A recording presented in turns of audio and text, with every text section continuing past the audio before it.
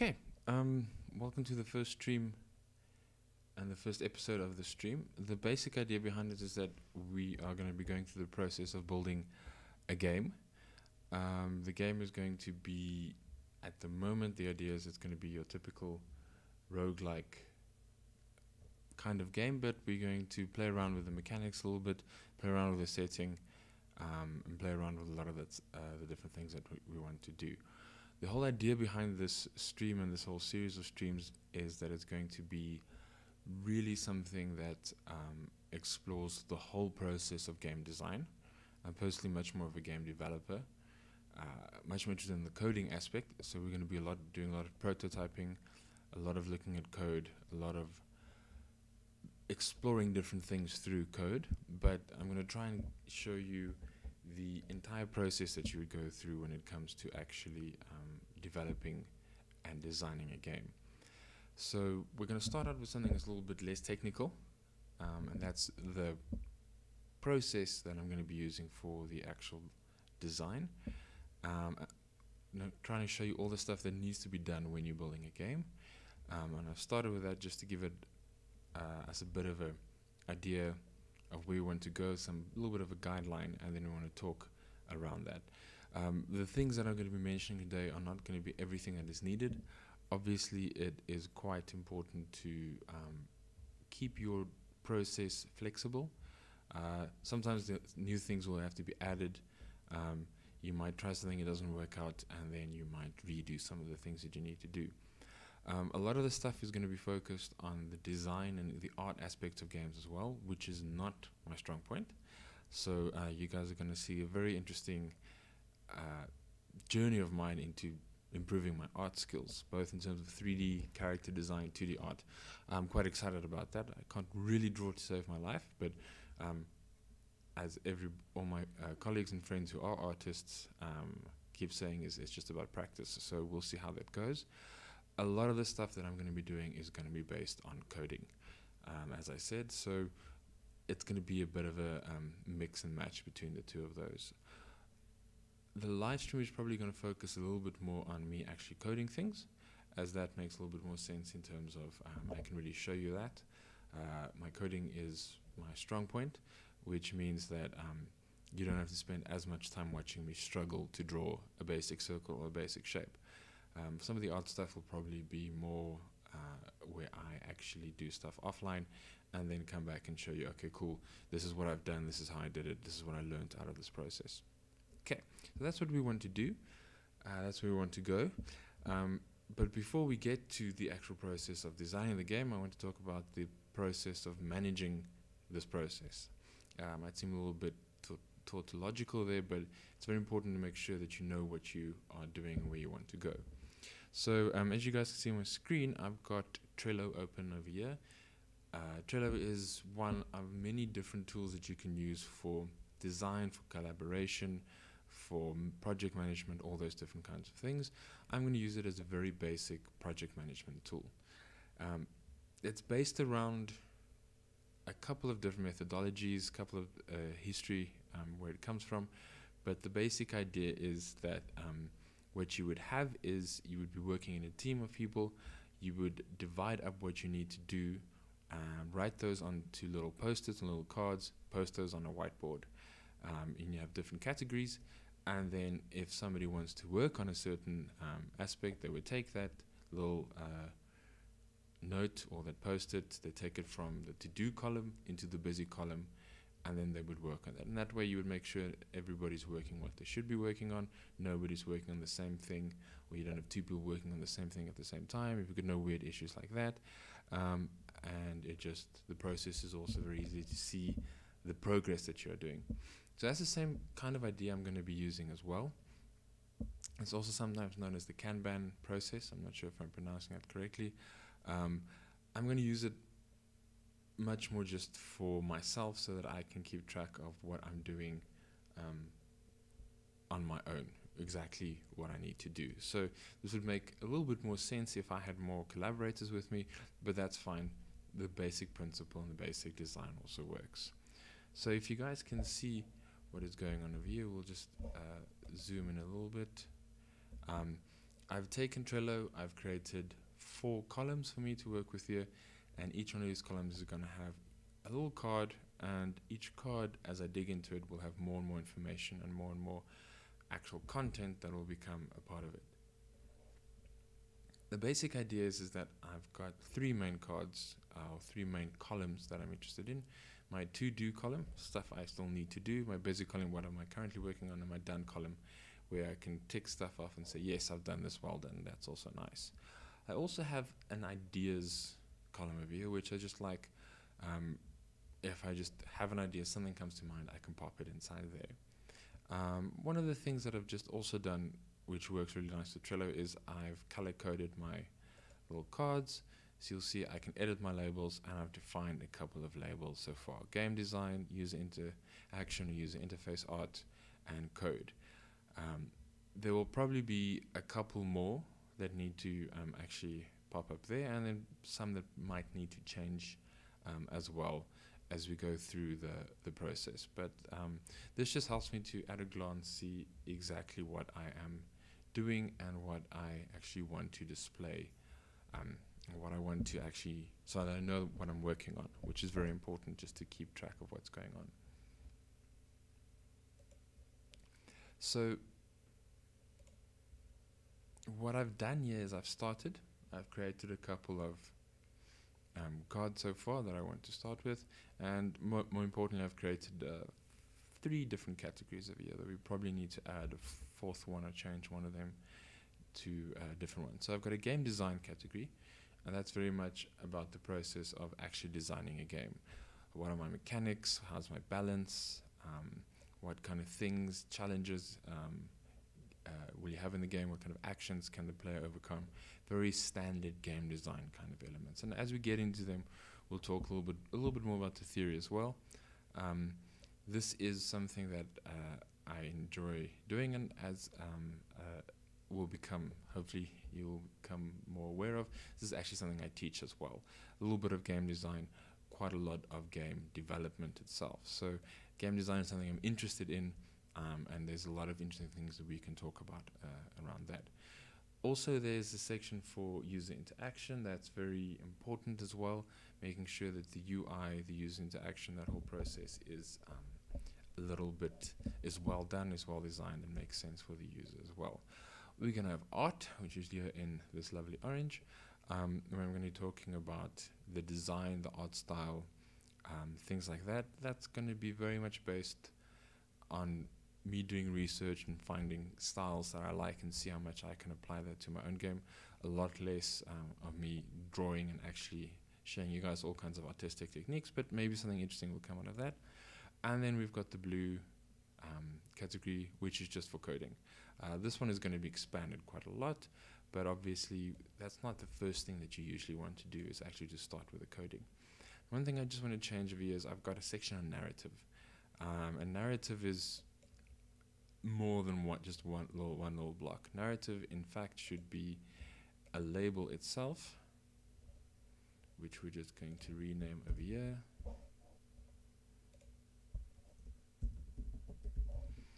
And then what that means is that this actual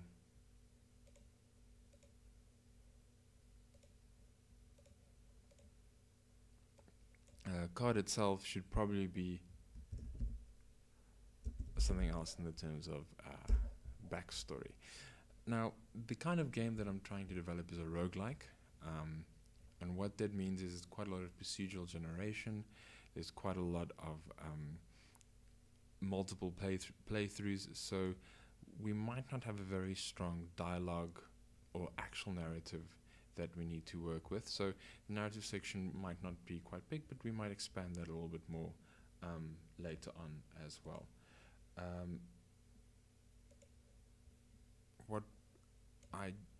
Sorry, just checking something there on the stream bitrate. Hopefully that'll pick up. What we really want to kind of focus on is, and the approach that I want to use is very much a prototype-based approach. So the idea is I want to build a lot of small little prototypes that will test out a lot of the different things that my game actually does. So I want to start thinking about the game design, things like how the units will actually work, the combat mechanics will work, some level design elements, all those kind of things. But I also want to start coding and building things as soon as possible. And that's just because that's fun and it helps me think about the process of what I'm doing. So what I actually want to start with today is a bit of a leap in terms of where we want to go. Because if we just quickly switch over to Visual Studio Code, if we are talking about the kind of things that we want to do,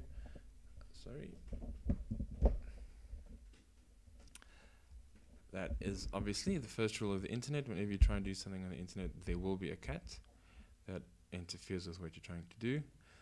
I just want to give a brief outline of the kinds of things that I would like to do in the process that I want to follow. So the basic process is something basically in this kind of idea that you want to have your high concept as well as your game design done. Then you want to do a prototype, and then what you want to do is you want to then take this prototype, which tests a lot of the ideas that you have. You want to then convert this into a final product, which is basically your game design plus your prototype.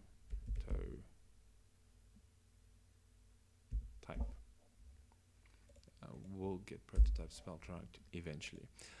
This is a very basic, very simplified approach that is very often taken, but what we want to do is we want to try and see if we can improve this a little bit, or just change it up a bit. I want to do a much more prototype-based approach. So what it would look like is I would do some kind of game design on one aspect, maybe for example the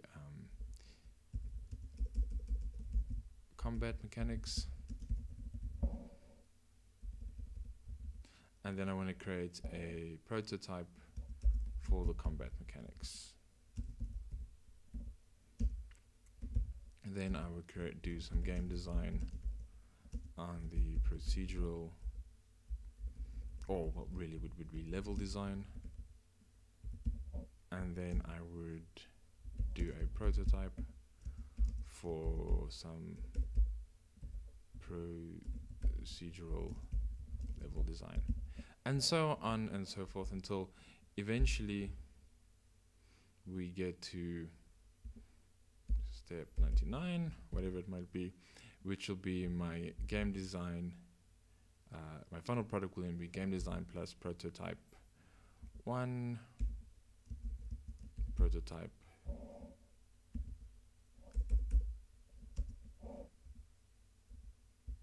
2, prototype 3, and so on and so forth. So the idea being that you slowly build up all these different prototypes, and you build up the game out of these small different prototypes. Now, a lot of design doesn't actually follow this kind of approach because you want to do everything together as one big process that you do. But ideally what I would like to do is actually make sure that I can build small little sections, small little prototypes, put them all together, and then hopefully come up with something that's quite nice. The other reason for this small prototype design and building all these little individual prototypes is that each one fits nicely into a 1 or maybe 2 hour live stream episode. So you don't have to watch all of these things come together at once, but you can see it building up slowly, step by step. So that's the basic idea, the basic approach that we want to take. And we just switch back to Trello. This is what I have in general in terms of what I want to do, the tasks that I have. So a lot of these things I'm just going to add a code label to them as well, because they will involve a small prototype that needs to be added as well to a lot of these different things as well. I'm definitely going to have to do some coding when it comes to the UX. I have to play around with that quite a bit. level design elements. That is going to be something that's not going to be done as its own prototype. Instead, as part of my procedural generation algorithm, I'll definitely do a prototype as part of that. And that should be quite fun to do as well. And my character system, we can probably just create a very basic prototype of that as well. And then there will be some kind of base prototype that I'll be building everything on together. So that's the process that I want to take and kind of the approach that I want to take. But we will see if we can get a little bit more value out of what's happening here and actually build this up a little bit more as we go through the process. So this board, this document, is a living document. It's flexible. It will change as we go through the process. So things might move around, ideas might come in, and all kinds of different things might start actually happening. So I just want to talk a little bit about one other thing that I haven't added, but I wanted to keep that for the end, and that is my high concept. Now, when we are doing game design, we need to have some kind of idea of what it is we're actually trying. What is this game about? And this is something that you can very easily kind of think of as your elevator pitch, your single definition of what the game is. You want to make it, keep it short, you want to keep it basic, but you want to be able to describe your game in a couple of sentences. Traditionally, the idea behind the high concept document is if you're in a studio and you need to pitch this to a producer or a production company or a publisher, this is what would sell it to them. This game I'm just doing for fun, so it's not as serious as that, but I would like to, for myself, have a very clear idea of what I want to build and what the idea behind the game is. This is very important because this will allow me to actually define a whole kinds of different things, all the different things that I need to do. So what I really want to think about is what is this game actually all about? Now you'll see I've used the word Arcology over here in terms of the name of my game, and it's also the name of the live stream as well. And that's the core concept that I really want to build my game around. Now, if you don't know what Arcology is, we ask our good friend Google. And an arcology is an ideal integrated city contained within a mathematical virtual structure allowing maximum conservation of the surrounding environment. So the idea behind it is, the ideal is you've got this massive tower, this massive building. If you look at some of these images, which will definitely probably become part of some of our level design and concept design. But you've got one big city, and you've got a city which is built into a building, and everything that you need is built into that massive city. Now, this is the ideal. This is the optimal idea of what an arcology should be, which is great. If you ever played the original or some of the older SimCity games, then you would have run into that idea, as that's the final version of the actual building that you can build. But we are building a game. This is not an ideal future. This is not an ideal world that we are living in. We want to think about the idea of our player is going to have some challenges that they're going to have to overcome. So we want to look maybe a little bit into the cyberpunk genre, which is very nice for Google to give us some of those images. We get some images that look quite reminiscent of Blade Runner, some ideas that are reminiscent of Ghost in the Shell. We might even find some Warhammer 40k ideas. A lot of these slightly more dystopian ideas are coming through, and that is essentially the kind of idea that we want. A roguelike game is all about combat. We can't really have combat in an ideal future city that we want to work with. We want stuff that's maybe a little bit more dark, a little bit more Blade Runner-ish. And then there we start getting the idea behind our arcology, what it might look like. there was another word there that I really want to look for, which was dystopian. We want to go for a dystopian kind of arcology. The idea being, and it's a very typical sci-fi trope, but that the higher levels of your society live above the clouds, lower levels live in the muck and the darkness, the smog, and those kind of ideas, which works really well with our concept of a roguelike. So let's have a little bit look at what a roguelike is, so we can just define that as well. This is all going to become part of our actual high concept document. So let's just jot down some ideas here. We want arcology, massive city building, this dystopia, cyberpunk. These are the kind of things that we would probably want to have a look at. These are going to be the influences on our game. What we also want to make sure that we have is that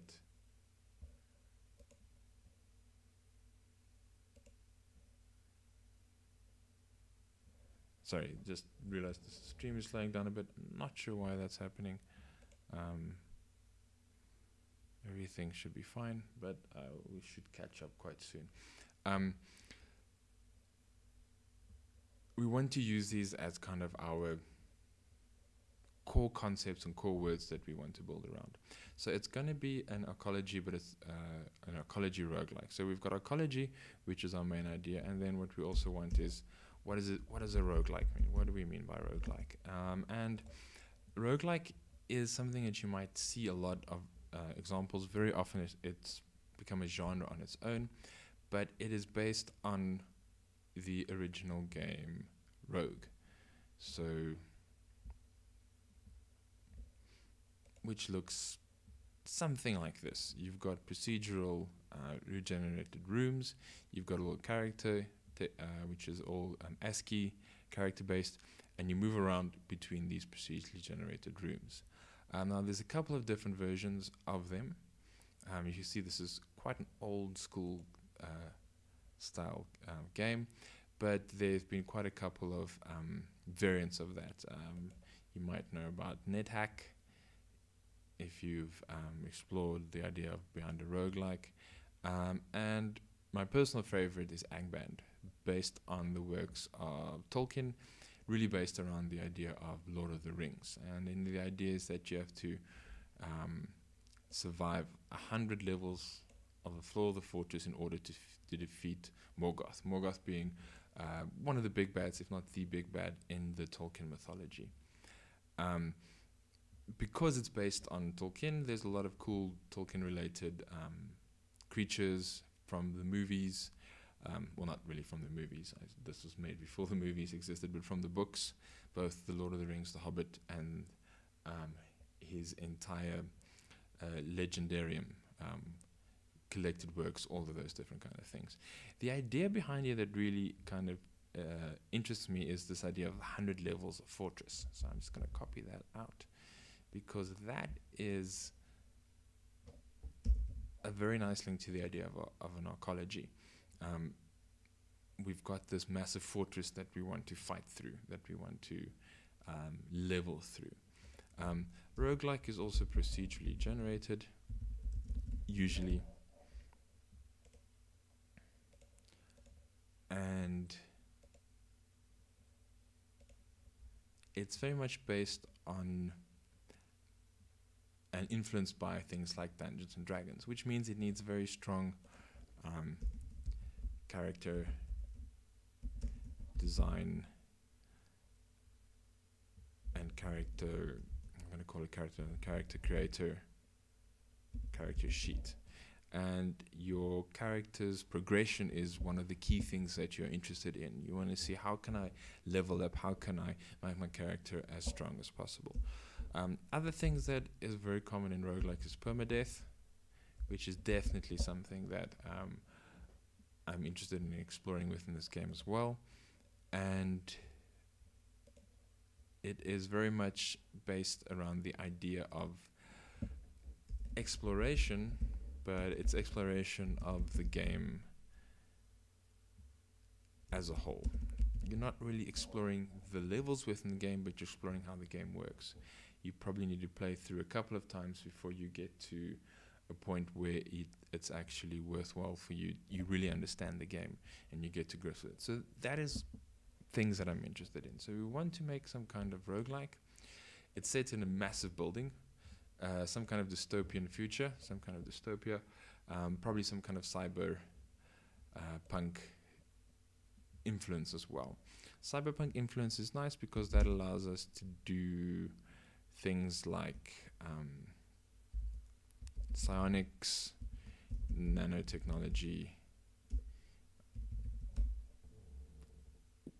hacking as an additional part of your character skills, which would go beyond, which would be equivalent to what you might have in your normal Dungeons and Dragons kind of game, where you might have magic and the ability to cast spells, those kind of things. We want to have some kind of non-combat related skills that the player can also actually do and work with. So that's very interesting and very important for us as well. So this is our description, some of the keywords that we want. But what is our game actually going to be about?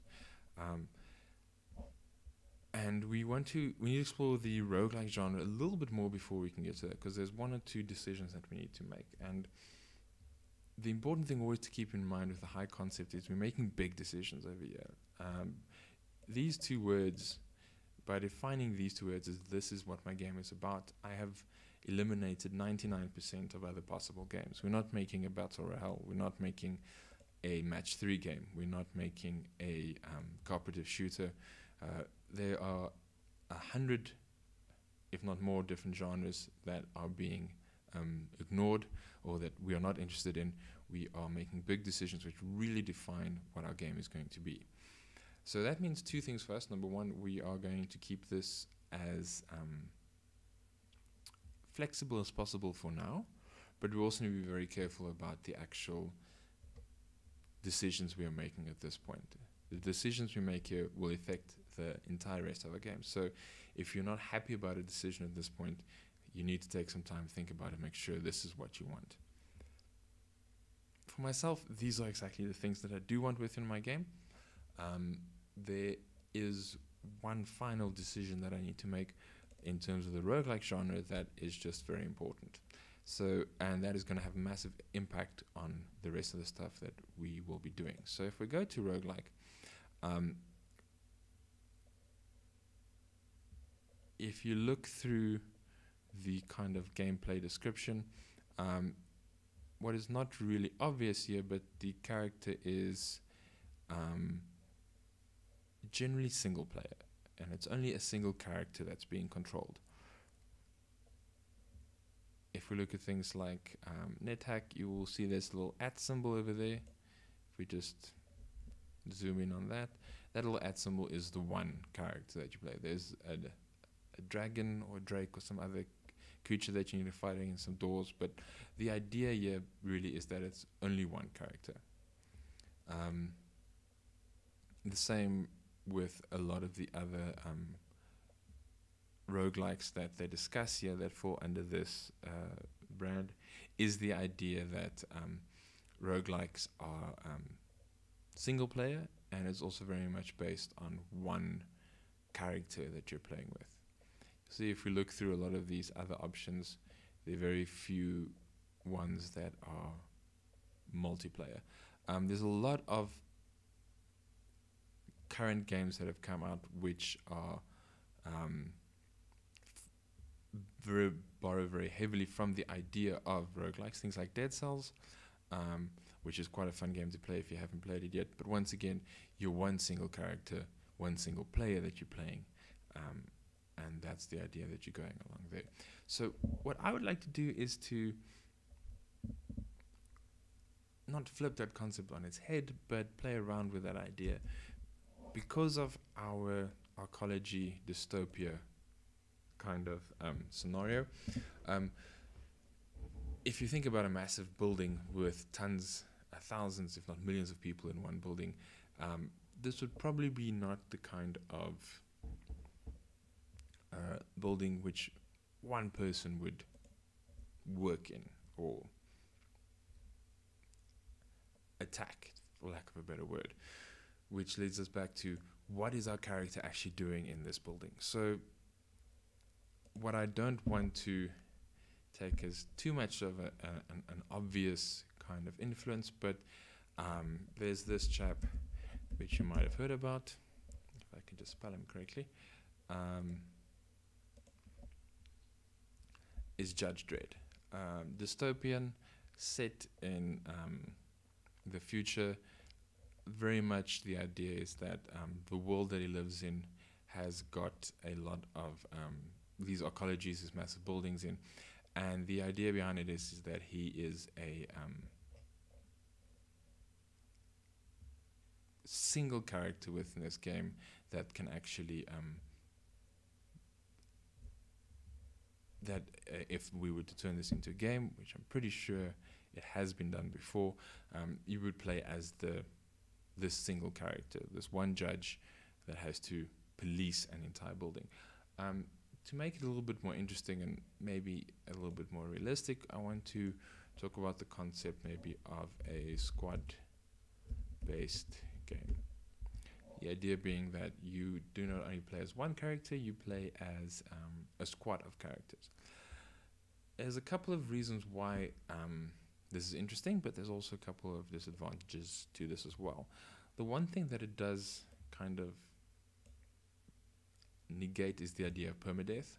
If you've got a squad of characters that you're controlling instead of one single character, permadeath becomes less severe.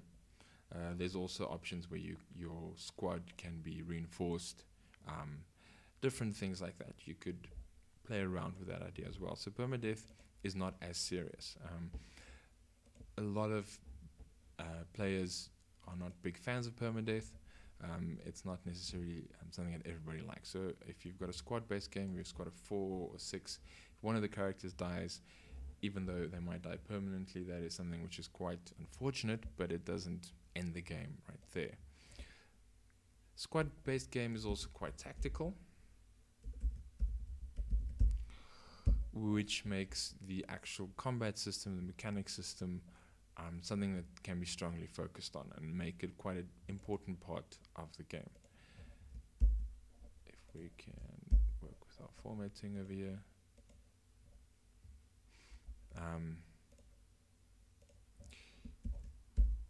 Just by the way, the formatting that is used over here should be markdown formatting, so that is just something that's quite nice about Trello as well. But what we want is we want some kind of tactics. This immediately, if you know anything about gaming, should make you think about things like the XCOM series.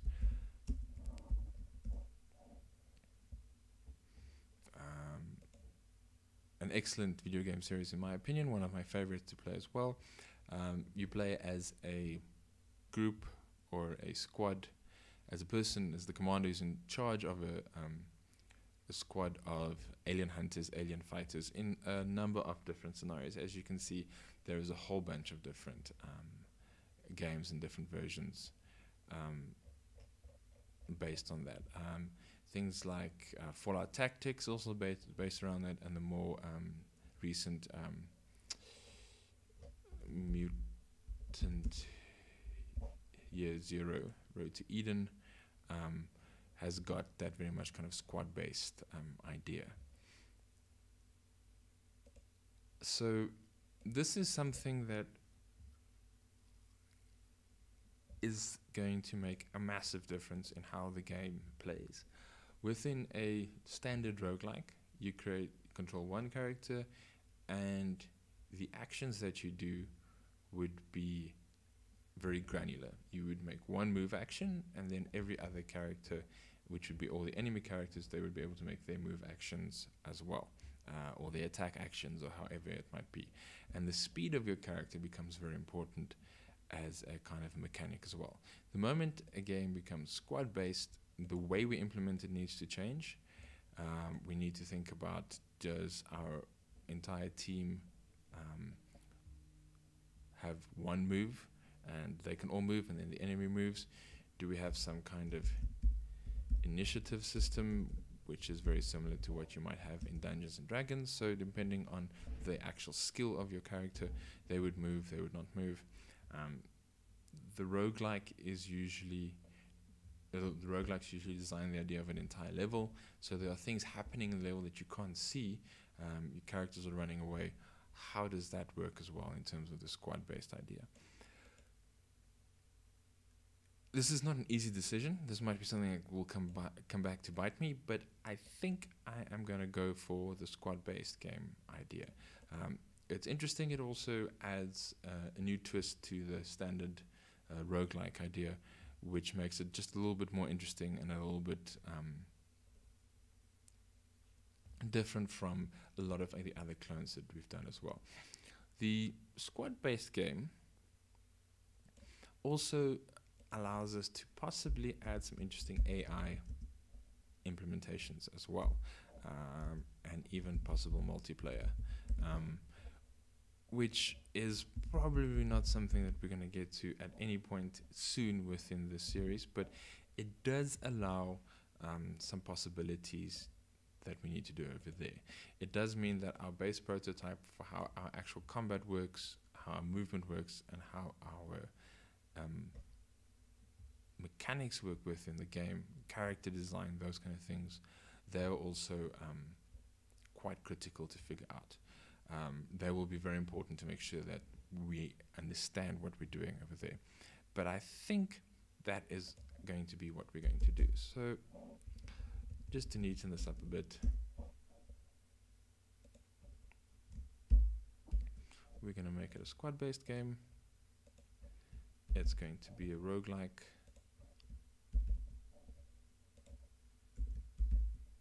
And it's going to be based on this idea of a massive arcology.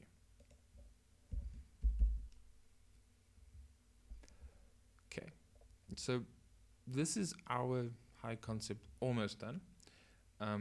There's one thing that we just need to finalize, and this is the idea of the 100 levels of the fortress. So when we talk about game design, one of the big things we talk about is difficulty. The challenges that we are presenting to our player, and how do these challenges and this difficulty scale? How does that scale in context of the actual skills and ability of the player, both within the game in terms of their character, as well as the player's skills outside of the game as they learn how the game works? So we want both a mechanics-based approach to why there are these 100 levels of the fortress, but we also want a narrative approach as well. How do these things all fit together? Luckily, we can steal a little bit of the standard trope from some animes and some general dystopian kind of stories. I think Altered Carbon has very much got this idea. One of the big things about Altered Carbon is that your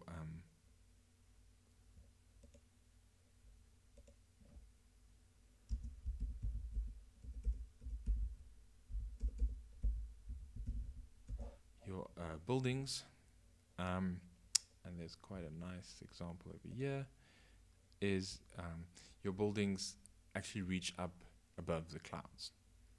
So your most, the richest segments of society would live above the clouds, the poorest would live way below it, where we can find some examples.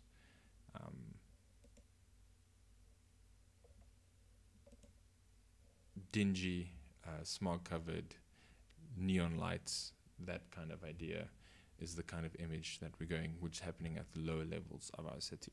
So that gives us a nice kind of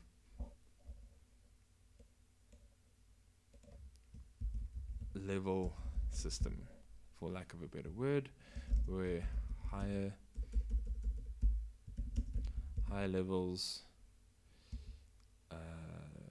equals to your upper class, ruling class,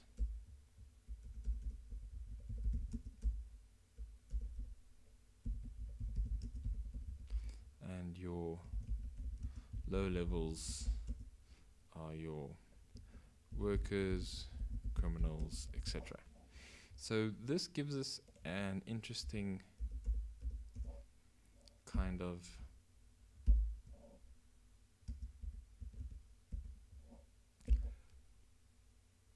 for lack of a better word,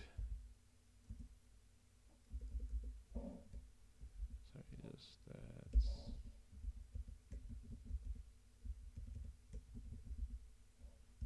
see if we can get some formatting going here.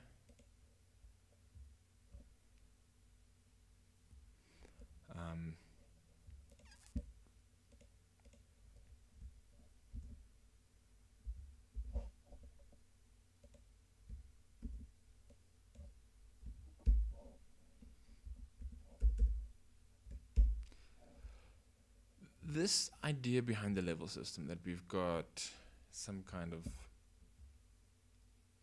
high level and low levels, and that there's a gradation between them. As you go higher, things become richer and more advanced and more modern. As you go lower, things become become worse, life becomes harder, becomes more criminal. It gives us an interesting way that we can actually approach the structure of our game and the narrative of our game, because it's very important to think about what's the actual story behind our game. In a roguelike, you are generally playing a, for lack of a better word, unknown adventurer, unknown hero, but we can make something interesting out of this. So the general idea behind roguelikes like Angband is that you're starting from the top of this massive underground fortress and you're trying to work your way down to lower depths to eventually defeat the big bad of the game.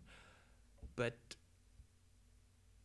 what I think we'll do is we will flip that around, and that you will start at the low levels and try and end up at the high levels. It gives us a nice narrative hook. You are some kind of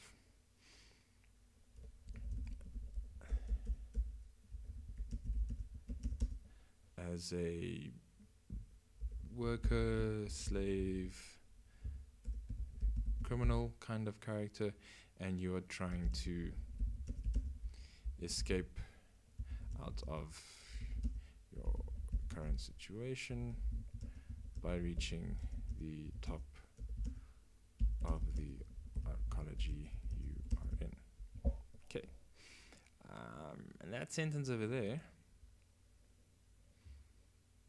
almost, I'm going to put it in quotes for that reason, gives us our kind of high concept, single sentence that explains our game. We could probably talk a little bit more about why you're trying to do this, and that we'll do some more narrative design around there. You could go the very typical trope that your loved one, a partner, girlfriend, boyfriend, whatever it might be, has been kidnapped by someone in the higher ups, and you need to fight your way up to the top level to rescue them. That's very trope-ish, very kind of cliched, but it gives us a nice narrative.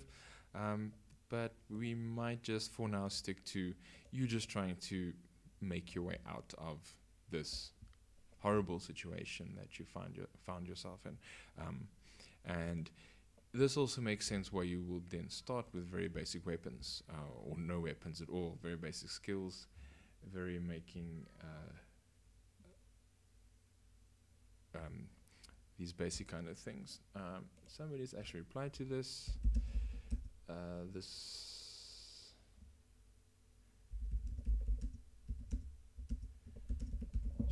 would be a 3D game, and it would be a big project. So just so some people who are watching this know, there's a bit of a hidden agenda behind why I'm building this game.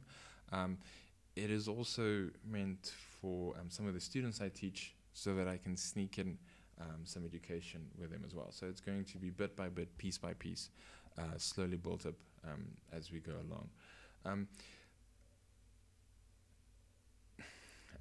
Samuel, who's just joined in the chat, actually brings up a very good point about this is a huge project. This is very true, but the one thing that I'm going to do to cheat, in a sense, to make the project not as huge, is to focus a lot more on things like game design, the coding, and a lot less on the art style. Partially because this is not my strong point, but also because this allows me to do a lot of stuff procedurally and to generate a lot of stuff in that sense. I can get quite a lot done and do quite a lot of that if I still stick to a very basic art style. So I want to do a nice 3D art style if I can, but keep it very, very basic because that is not my strong point.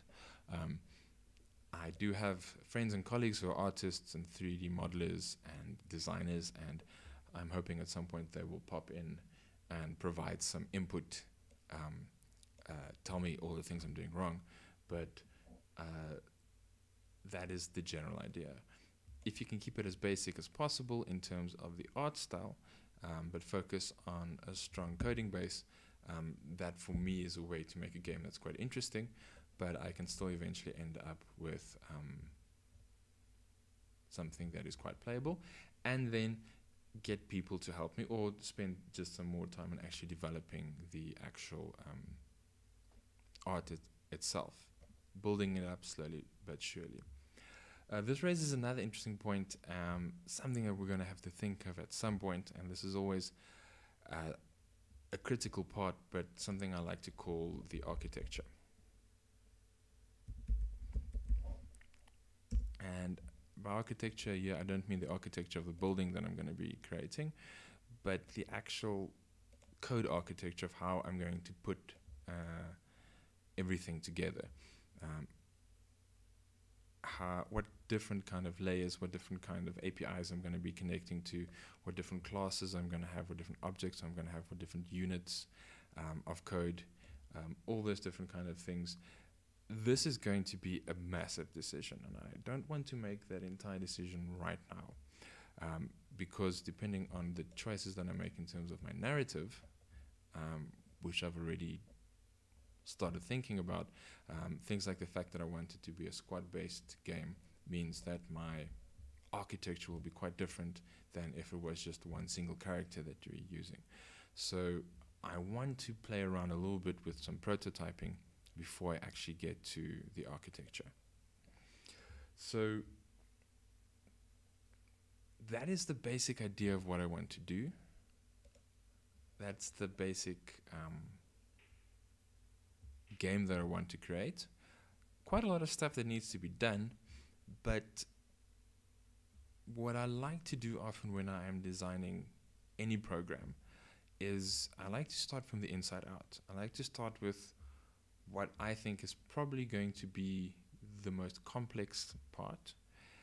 Get a prototype of that just off the ground, even if it's very, very basic. That allows me just at least to know that yes, this thing that I want to do could possibly work, and maybe this fancy idea that I want to add is not going to work, but I can just ignore that, or I need to do some more research on how to do this. So I want to start with the core of the game, whatever that might be. And for roguelike, it's a procedurally generated level system where there's some kind of combat between some kind of characters. So the big thing I want to look at is procedural generation. So I don't want to make each of these individual live stream sessions too long, but I just want to start looking at some ideas for how we're going to do that. So my high concept I'm going to keep in the busy column because I'm still busy with it, but I want to take my game design, my procedural generation algorithm, and I pop that in there as well because I want to start thinking about that as well. So let's expand that and open that up a little bit more. So we're going to have procedurally designed levels. This is really the core of what the game is going to do. These levels are going to need to increase in difficulty. at a correct pace. I'm being vague here because defining what increasing at a correct pace is quite difficult to actually really define precisely, but we will get to that. We will talk quite a little bit about that as well, but that's quite important. It needs to create levels that are tactically interesting. If we are going to creating a squad-based tactical game, it makes sense to think about things like we can allow for flanking, destructible terrain,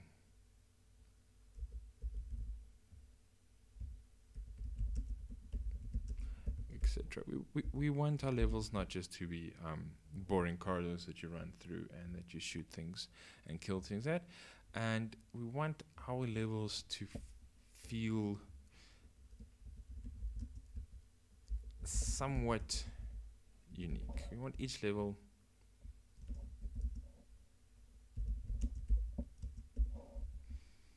somewhat unique, at least.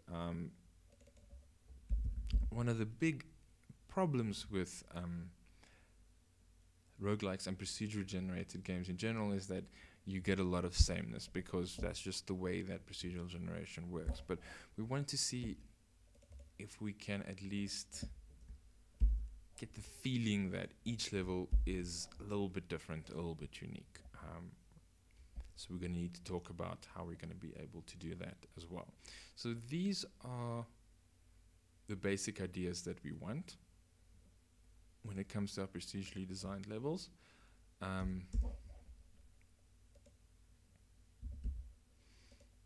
We also want to generate the whole dystopian aesthetic.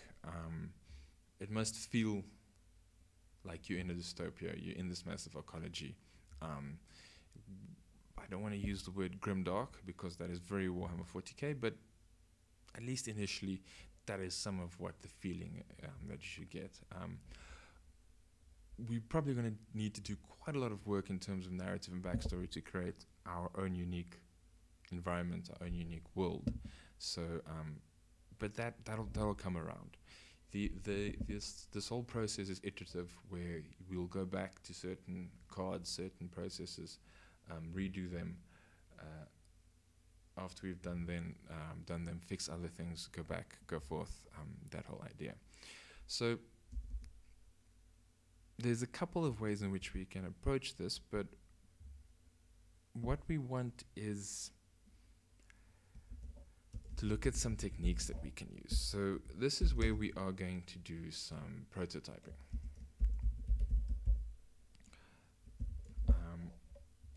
And we're going to keep it interesting, and what we're going to do is we're going to try and throw as many different technologies as we can, and as many different things as we can at it.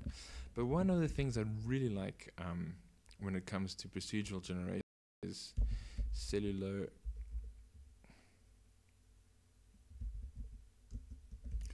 automata.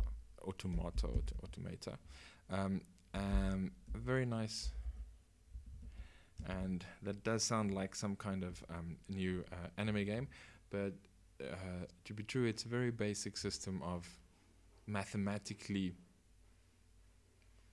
approximating or simulating how natural processes work. And this has got the ability to create quite organic looking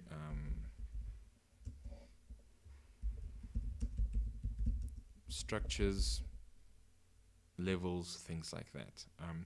We will dive quite a bit more into that when I get to actually developing it, but that is quite nice as a technique for creating things that look organic. Now, you might think organic doesn't really fit in with our whole idea of a futuristic dystopian arcology, and that is true, but we can think of organic here as being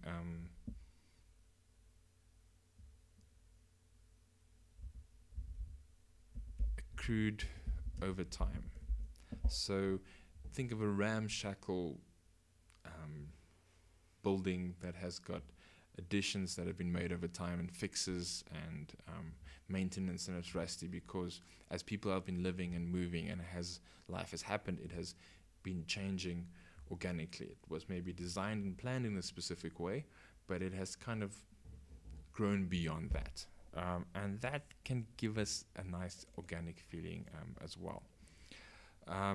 Another very interesting technique is called Perlin noise, which is just a way of generating random noise that is not just completely random, but actually has a very nice, or we can have the ability to actually have quite a nice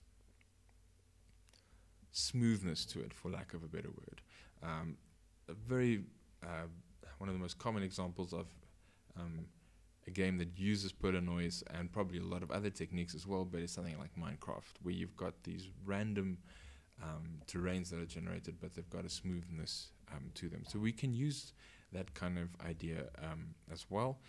And really, Perlin noise can be used to actually create defined areas for us. So we can say, well, we have certain areas that are of this type, certain areas that are of that type, and it feels like there's a smooth transition between the areas. If we combine these two, we get some kind of structured layout, but that has got changed organically over time. And then the last thing that I want to do is I'm going to call it a template approach. And this is a very typical thing you see in a lot of games, but this is where you've got a couple of predefined rooms and you slap them together, rotate them randomly, and then you get levels which are technically different each time but look very similar.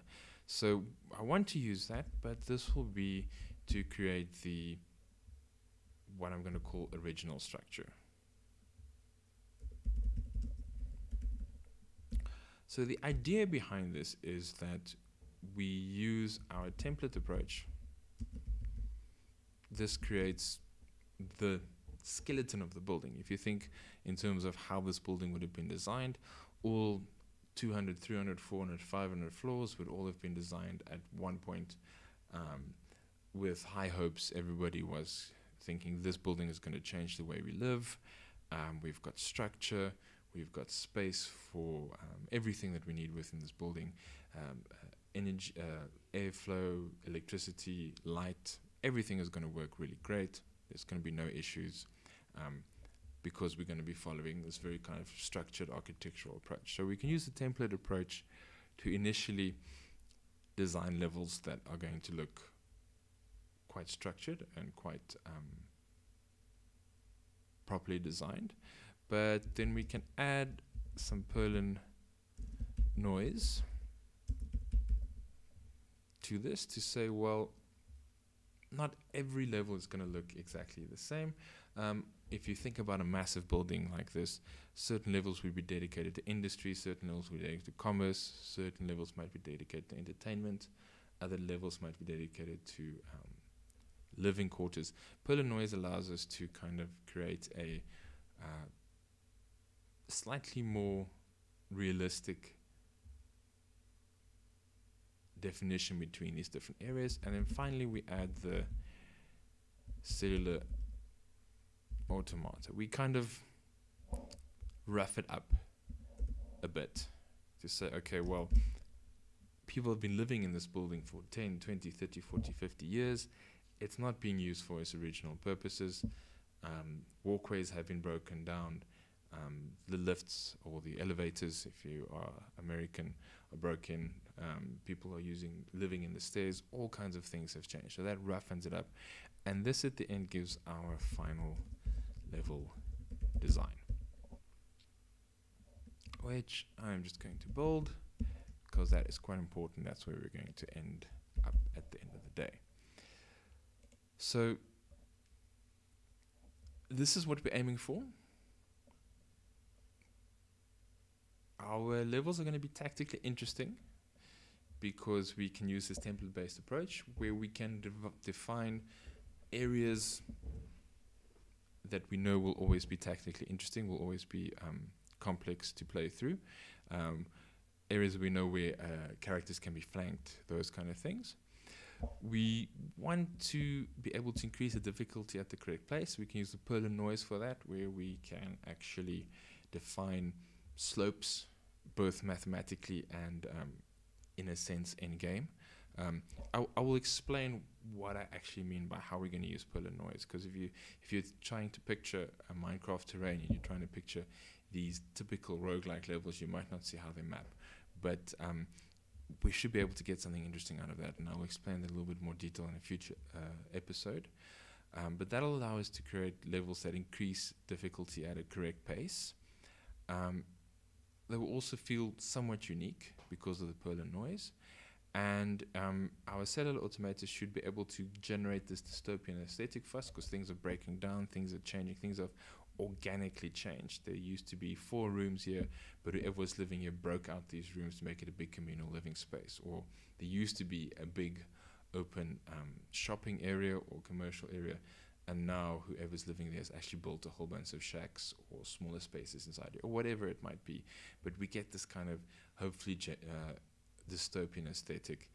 And because Cellular Automator has got quite a random feel to it, even though that depends really on the seed that you're starting with, every level should feel unique to some extent. Okay, that's 1 hour of live coding. It's quite late in the Sunday afternoon here where I am, so I'm going to call it an evening for now, but hopefully that gives you an idea of a little bit of game design process, a little bit of an idea of how one could, just one way of planning out what you want to do. Some of the things that you would need to do, high concept, very important, get an idea of what you want to do at a high level. We are going to dig into these things in a lot more detail.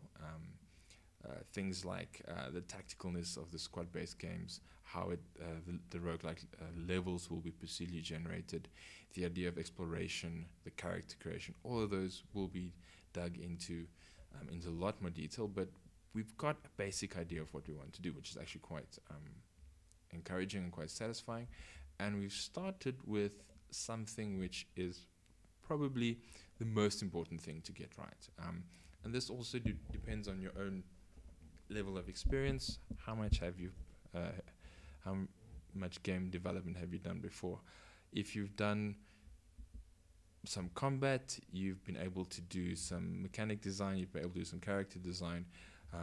Maybe don't start with that, even though that's your strong point. Rather start with something that's a little bit more complex. So I have done some procedural generation before, and it's something that I find absolutely fascinating, but I want to see if I can get a kind of level design idea out of this that really is going to give me the feeling that I want.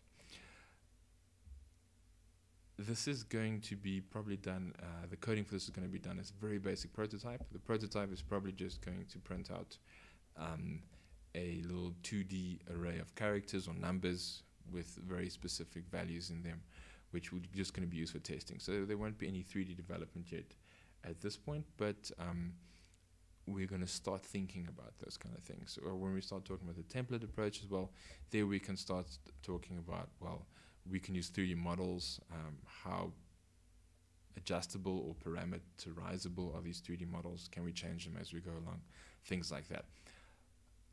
If we can get this done, and this is not going to be easy, but if we can get this done, doing things like a combat system, a character system, is a little bit easier to build around it. So I always like to start out with the more difficult thing if I can.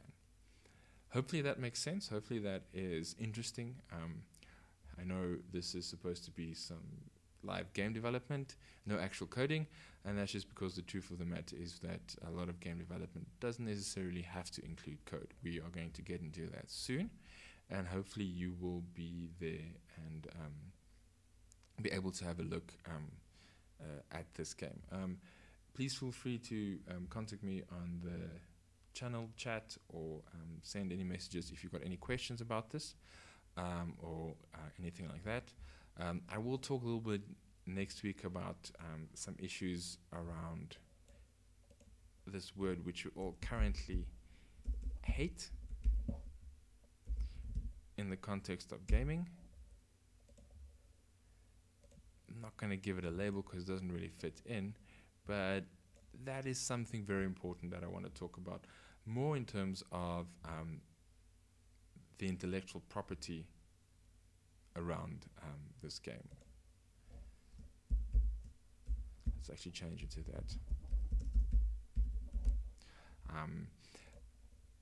This is usually something that you think of right in the beginning, or you should be thinking of right in the beginning when you start your game.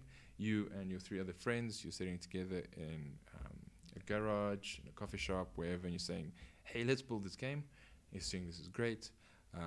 At some point, very, very early in the process, you need to think about what belongs to whom, how are you going to sell it, because later on you don't want to run into issues with people saying, well, I did all the art and that was so much work.